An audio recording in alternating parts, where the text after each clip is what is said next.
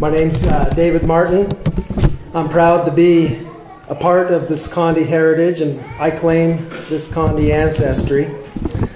I'd like to say a few words tonight about my great-grandfather, Thomas Sharp Condie, just so you can put this all in line. Thomas Sharp Condie was the father of Gladys Condie, who Mark just spoke of.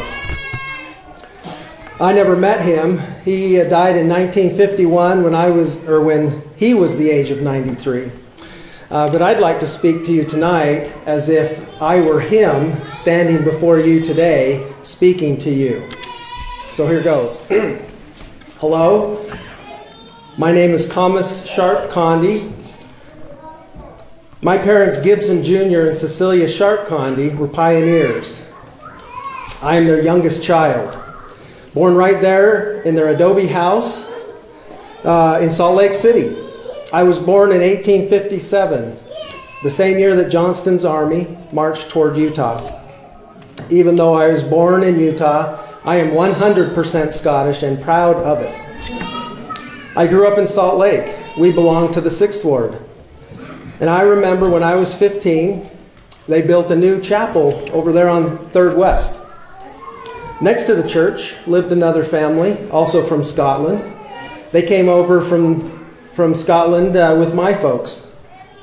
They had a daughter close to my age, and I took a liking to her. Margaret was her name. And from our front porch, I could look down the street and see her house, half a block away. When we was older, I convinced her to marry me.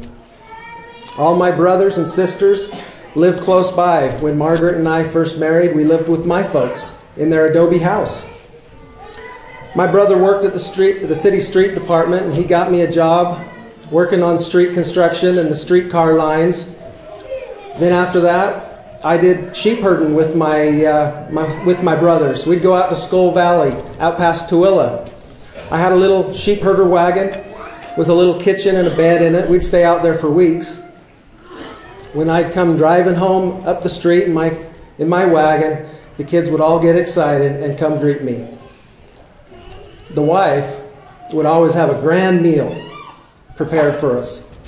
And if I was lucky, I'd have a currant pie or a raspberry pie. And boy, was that delicious. And then I'd share stories and entertain the children about the coyotes out in Skull Valley. And that would scare little Gladys to death. We wound up having 9 children in all. However, number 3, little Nellie, she got diphtheria and died when she was just 6 years old. And we buried her the same day. And boy, was that sad, especially for the other little children. Finally, I got tired of working and being gone all the time, so I sold the sheep and I bought some farmland in Granger. And I bought some properties on our same block in Salt Lake. I built some apartments and a corner store. The money from the farm and the store and from the rental properties, that was enough to pay all my bills, and I was done working. As the children grew older, I gave the farmland to my boys so they could support their families, and I gave the rental property to the girls. I once had a 1-seated buggy that I liked to take out to the farm. My children all took turns. They'd ride underneath. Then I had a Surrey wagon with fringe hanging down the sides. We liked to take that out on Sunday rides. I finally bought an automobile, a Buick. I didn't dare drive the thing, so my son-in-law would take me places and drive me around. I never got used to those controls. One time he was taking me home, and we drove up behind the house up to the garage. And he didn't stop in time. And I'm saying, whoa, like it was a horse or something. It was hard to transition from wagons to cars. Well, my story wouldn't be complete without saying something about the cabin we built up Provo Canyon, Vivian Park. It was 1917 when we chased Annie and Blanche up there and found a place to build the cabin. We added on to it. We spent our summers up there every year after that. It was good for Gladys's hay fever, and we all liked it just fine. Then, when the wife died in 1930, I was all alone. I'm thankful for my daughter Blanche, who moved in with me and took care of me. and my other daughters who cared for me as well. And also my grandsons, my grandkids who sat with me on the front porch swing in front of my house. Sometimes I wonder if they was paid to sit there with me. They'd get the dadgum swing going so fast, you know. But then when I got tired of them, I'd pull out my coin purse and I'd give them a little bit of money and shoo them off to the store to get some candy.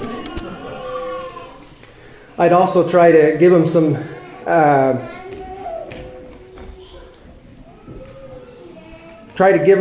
teach them a lesson at times. And I wasn't afraid to say, you darn fool, when they did something foolish. And but oh, how thankful I am for the love and care that they provided me. Sometimes they'd give me a shave or cut my toenails. I loved my family very much. That was what mattered to me most. And I'm proud of what I see in them all today. And I say these things in the name of Jesus Christ. Amen.